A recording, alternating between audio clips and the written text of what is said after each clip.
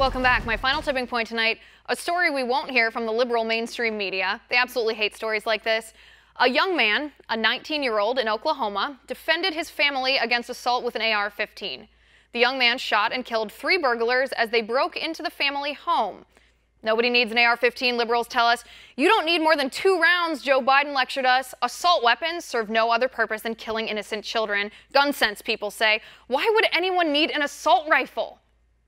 If there's ever a problem, just walk out on the balcony here or walk out, put that double-barrel shotgun and fire 2 blasts outside the house. I promise you, who's ever coming in is not going to, you don't need an AR-15. It's harder to aim, it's harder to use, and in fact, you don't need 30 rounds to protect yourself. Buy a shotgun. Well, with all due respect, Mr. Vice President, this young man needed more than 2 rounds. This young man needed an AR-15 to protect his home and his family. This young man didn't have the advantage of a secluded home like yours, where you can safely fire 2 blasts into the air, which, by the way, is an illegal thing to do, Mr. Vice President.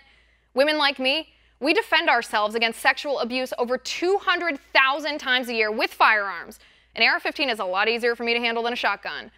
As a whole in America, guns are used 80 times more often to save a life than to take a life. There are approximately 2,581,268 gun-related incidents in our country every year. Of those 2,581,268 incidents, 2,549,596 are self-defense. Only 31,000 are assaults. There are 80 million gun-owning citizens in our country. We kill over 1,500 criminals per year. That's compared to just 600 criminals killed by police each year. But what do we hear from liberals? What do we hear from the media? These are the ridiculous headlines from liberals. Man kills 3 teens with AR-15 during home invasion attempt. 3 burglars enter home. Son shoots them dead with an assault rifle. You hide behind your expensive security systems, live locked away in gated communities. Most of us, we can't even afford.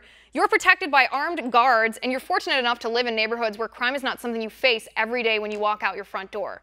You call for gun-free zones. You condescendingly direct us to vomit if we're assaulted. You ignorantly call AR-15s assault rifles. AR, by the way, doesn't stand for assault rifle. Liberals who know nothing about guns came up with that. AR stands for Armalite rifle. You stand on your self-anointed moral high ground and preach to us about gun sense, but let me ask you this. What if that boy had not had a firearm to defend himself, his life, his liberty, property, his family? What if he'd only been allowed by you to have 2 rounds to confront the 3 attackers? What if he just vomited instead? And that's my final point.